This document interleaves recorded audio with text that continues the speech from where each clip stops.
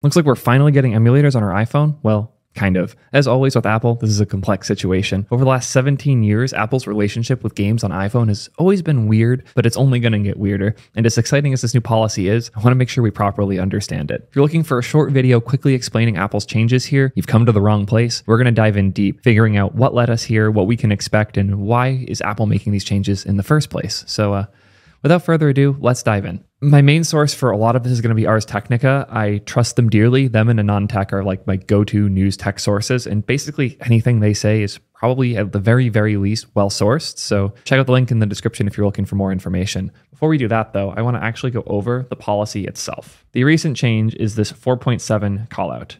Mini apps, mini games, streaming games, chatbots, plugins, and game emulators. Apps may offer certain software that is not embedded in the binary. If you're not a software developer, what this means is that imagine when you bought an Xbox or a PlayStation, it came with games already installed on it. You could obviously go buy new games or download new games from the internet, but the embedded bit is that it's already there on the system. Kind of like how when you buy a new Windows computer and it comes with, I don't know, Candy Crush on it.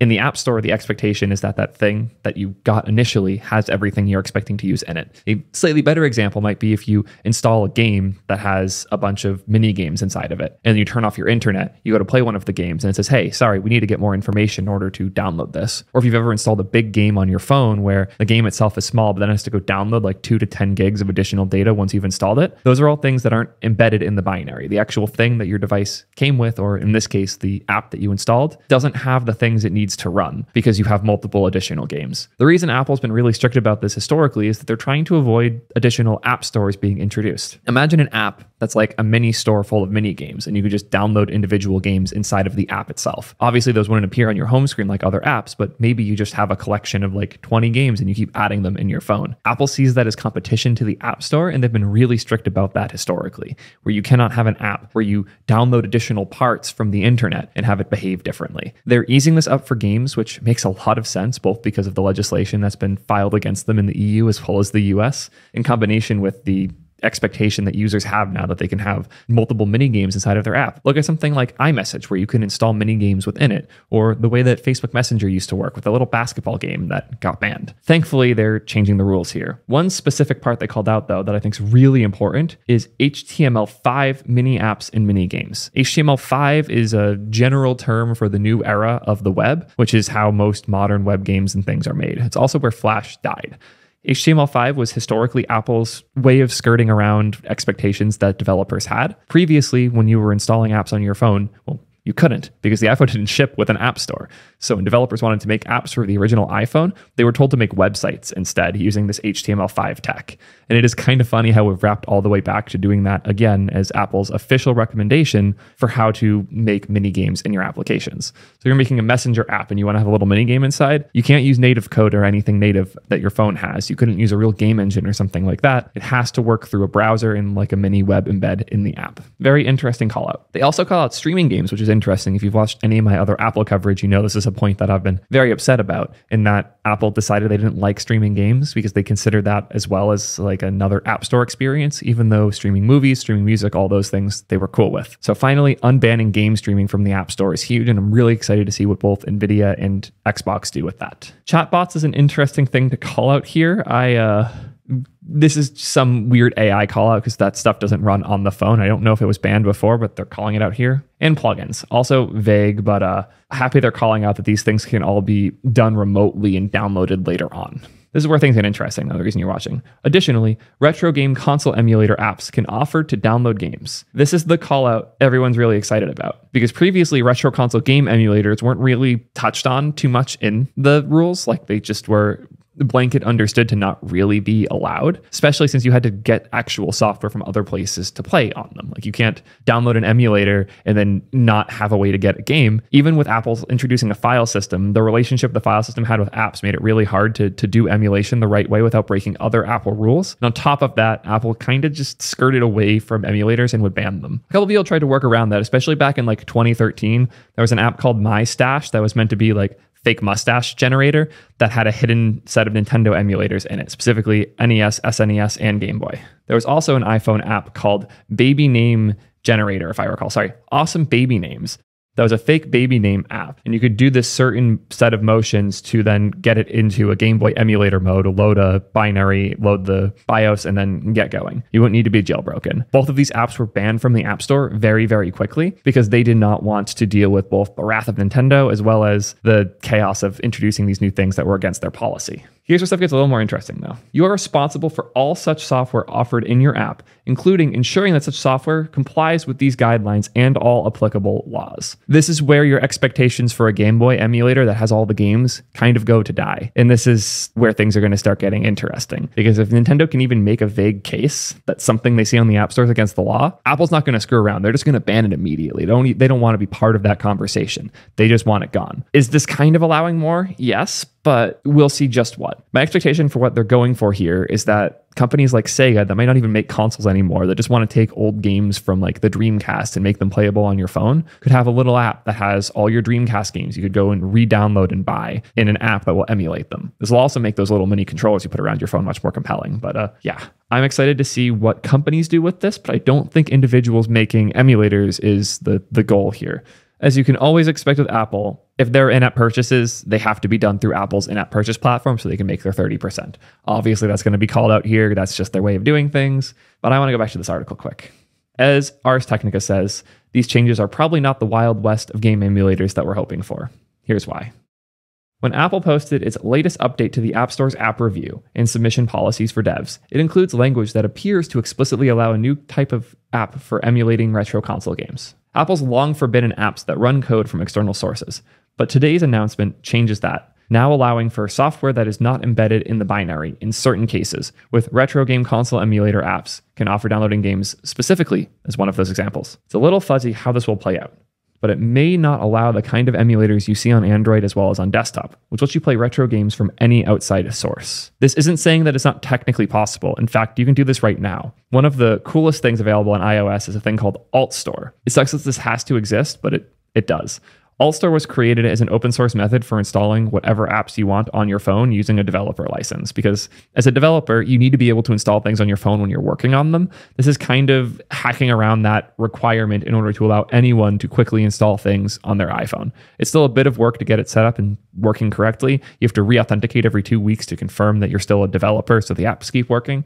It's not meant to work like normal apps. And it's clear that this is not something that is well blessed by Apple and even particularly well supported. But it works as a method to get apps that Apple doesn't allow. Things like Dolphin, which is a GameCube and Wii emulator. The Alt Store is obviously all open source because it has to be, because you're installing it onto your phone in Xcode yourself. But you can use this, and you can use the Alt Store App Store, which has a bunch of different apps, most of which are emulators, like Dolphin or Provenance or Pajav Launcher, which is Minecraft Java Edition launcher for iOS. Really cool stuff. I know I've put a lot of time into Delta, which is the DS emulator that you can install using this. So you can just install traditional emulators on an iPhone and have them work. The thing that I'm not expecting is for these to now be allowed as installable apps from the App Store. I'd be very, very surprised if Apple lets Delta on. Retro game emulators run what are colloquially called ROM files, which are more or less images of the game cartridges or discs that played on console hardware. Very important point here. When you download a ROM, it's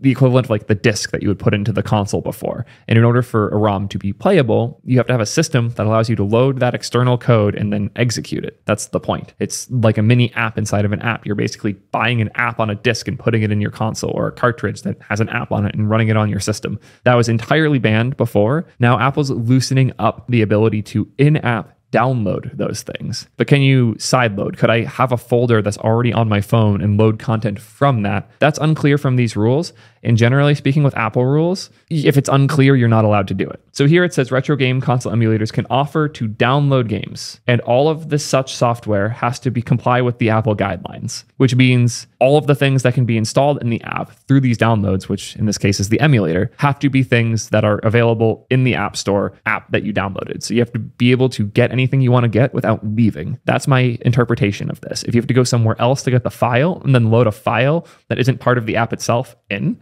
I don't think Apple's going to allow that, and nothing in this wording suggests they will. If I was Sega and I made 20 games available for download in my app, that would be allowed. But that 21st app that you're downloading from a third party, or that 21st ROM file you just have in your system, that's what I don't think will be allowed through here. By now, it's well established that the emulators themselves are completely legal. Oof, I wish that was the case. The court case that we keep citing for that is old enough that we don't know for sure. Check out my video about the Yuzu stuff if you want to know more about that, because as much as we all like to think this, I don't think it's fair to say so boldly that emulators are well established to be completely legal. There are too many edge cases around it for us to say that confidently. But the legality of ROM files downloaded from ROM sites on the internet depends on the specific file and circumstances. Again, usually it's going to be illegal when you're just downloading ROMs from the internet. I am a big fan of it for preservation purposes, and I love groups like the Internet Archive doing such good work preserving ROMs for systems that have been long since left behind. The fact that I'll be able to show my kids my Game Boy games someday reliably on a computer is a huge, huge thing, and I don't want to discredit that. But the legality is very much in question. I do not love this sentence. There are ROMs that are entirely public domain or in some license where the creator allows distribution. Yes, but these are very rare. Very rare. Then there are ROMs that are technically copyrighted intellectual property, but where the original owner no longer exists, and the current ownership is unknown or unenforced. Yes, and for preservation purposes, making sure these are accessible is great, but we have to recognize that it's not fully legal. There's also some ROMs, like many games made by Nintendo, where the owner still has an interest in controlling distribution and often takes action to try and curb illegal sharing and use of those files. Absolutely. And if you have an app that lets you play these files, they're going to go to Apple and say, hey, don't do that, and Apple's going to comply because that's what they do. Additionally, many game publishers use emulators to run ROMs of their own retro games, which they sell to consumers either as standalone games or in collections for modern platforms. This is the thing that I've been hinting at. What I would expect is for them to have their own mini apps where you can download a bunch of Sega games or old Nintendo games if they decide to do something like this. That's what this is for companies that made these retro games or game emulation systems because they made the original system and they want to make an app experience for people to download things from their old favorite consoles. Like a Game Boy app by Nintendo is totally viable here. A Game Boy app by a random dev where you're loading files from your file system, much less so. It's not completely clear from Apple's wording, but our interpretation of Apple's new rules is that it's likely only the last of those examples will be possible. Companies that own the intellectual property could launch emulator apps for downloading ROMs of their own, and only of their own games. Yes, this is what I was thinking this whole time. Don't tell me they actually used the Sega example too. That's hilarious. I swear I didn't pre-read this. I just grabbed all my sources ahead of time. But that is really funny that Sega is going to be the only example we use because Sega is the one game console manufacturer that died and had anything of interest. We could use the example of Atari, but Atari died even harder and historically had basically no good games. This is the same quote that I was calling out from the new policy before, where you're responsible for all such software offered in your app. This is important because if you don't literally own the rights to all that software, you probably can't offer it. And if it's not in the app for download, then it can't be played. So you can't load files from other places. This one piece almost immediately kills the likelihood we get a traditional emulator in an app on the iPhone. And we'll probably have to continue relying on things like our friends over at AltStore. I also love that they call out the reason that they're doing this. My gut feel here is that one of the reasons people would go to third-party app stores is for emulators like this. And in order to keep people from doing that, they're adding more rules for this in the app store itself. The other reason that I think is much bigger, unlike what they're calling out here, is the simple nature of how Apple's getting screwed for not allowing for code to be fetched, so to speak. There are a bunch of categories that they've arbitrarily restricted from existing on the iPhone because of these rules. Things like the game streaming that I mentioned before, things like mini game collections, things like little games that are built into your messaging apps. They just decided this shouldn't be allowed, and they didn't really justify why. They just did it. And rather than continue to eat shit in the courts from both the EU and the US, they've decided to make this policy change and enable some new things to exist, largely so they have more things to point at in these court cases, being like, no, we actually changed that policy. Look at these apps that exist now. See, we're the good guys. So that's my gut feel for why they're doing these things. And also, of course, they want their 30%. If these things are done in other app stores in ways that they can't collect their percentages, they're not going to be very happy. So in those senses, I understand what their goals are here. That's all I have to say on this one. I just wanted to jump in front of the misinfo that Apple's magically suddenly allowing any emulator to exist on the iPhone, because that is not what's happening here. So hope this helps clarify things. And until next time, go check out my other Apple videos, and peace nerds.